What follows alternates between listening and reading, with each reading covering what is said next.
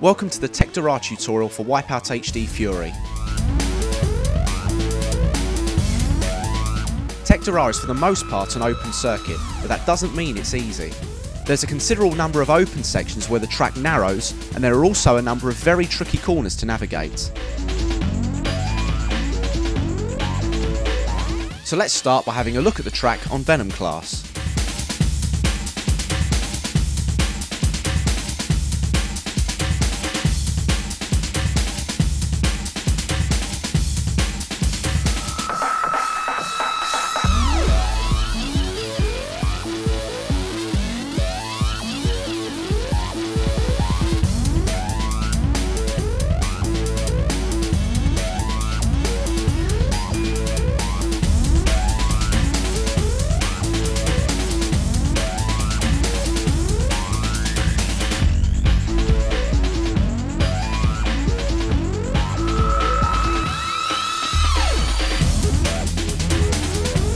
And now I'll take you through the whole track step by step. The circuit throws you into a tricky corner series right from the off. A quick left-hander following straight into a sharp right. If you take a look at the first left-hander, you can see it's sloped over to the left. Bearing in mind that the track curves round to the right immediately afterwards, it should be an ideal opportunity to cut the corner entirely and also to barrel roll in the process. It's a very tricky manoeuvre to pull off though. You do need to get the nose up at exactly the right time. Too late and you'll slam straight into the wall and grind to a halt. So begin by approaching from the centre and tap the left air brake to pull over towards the left apex.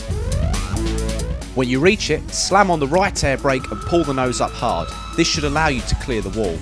Barrel roll as you go over, but keep turning while you're in mid-air. You need to go through a full 90 degrees.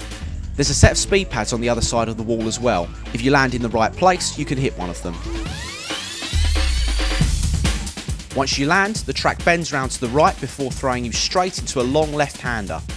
Aim for the speed pad on the inside and then keep as close to the right wall as you can. The long left-hander ahead is ascending, which means that the craft is liable to be thrown over to the outside. As you navigate the corner, you need to attempt to keep the craft as close to the centre as you can. So keep tapping the left air brake as you go through the corner. Don't worry too much about the back end shifting to the outside, just try to keep the nose as close to the centre as you can.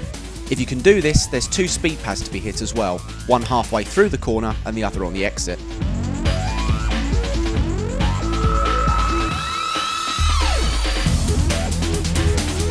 From here on, the track becomes much more open. On exiting the left-hander, as you go over this peak, barrel roll down the straight. Stay over to the left-hand side if you want a weapon pad, or to the right if you want a speed pad.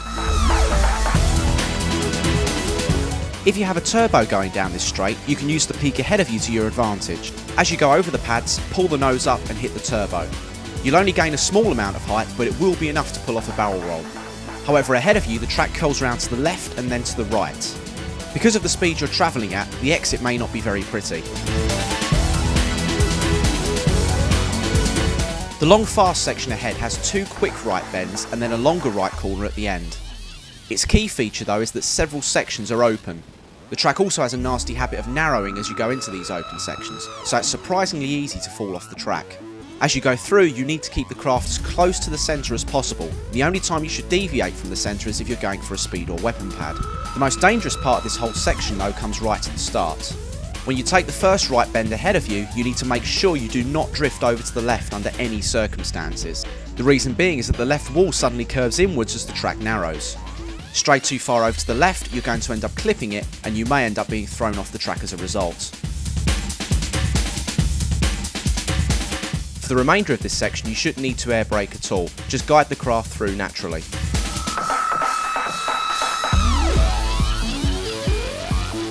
As I said earlier, the final right corner is a lot tighter than the ones previous, so you need to be a lot more aggressive with the right air brake to keep the craft on a central line. Once you reach the speed pad though, you want to get over to the right hand side as quickly as you can, as there's a very nasty corner series to finish things off. The final corner series here is comparable to the final corner series at the end of Ubermall Forward. This is both in terms of difficulty and the method you need to employ to tackle it successfully. The series itself is made up of a very sharp left-hander followed by a sudden right-hander at the exit. The fact that you have two sharp corners one after the other makes it very difficult to get a good approach to the second. The key to this approach lies in how you tackle the first corner. You need to keep the craft as close to the outside wall as you can. You should see there's some white markings on the track on the outside. Try to keep the craft hovering over these as you go through the corner. You'll need to use a lot of left air braking to do this.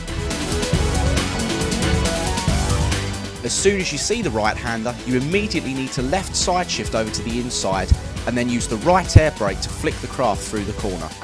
Timing is everything when doing this. It's very easy to hit the right air brake too early and slam into the apex.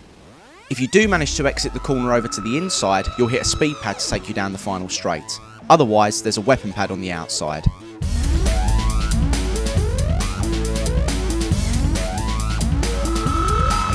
Let's take one last look at this final corner series. The two keys to tackling it successfully are your initial approach to the first left-hander and then the timing of the right air brake when you take the right-hander at the end. It is definitely one of the most difficult corner series in the game, and even I still have great difficulty with it.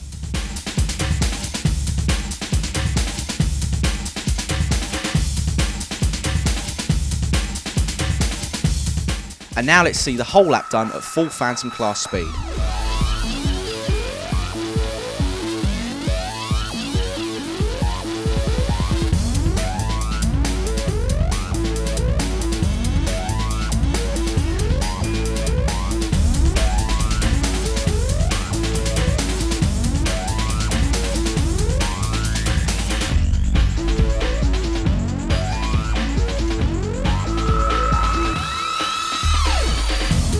Thank you for watching, good luck with the game.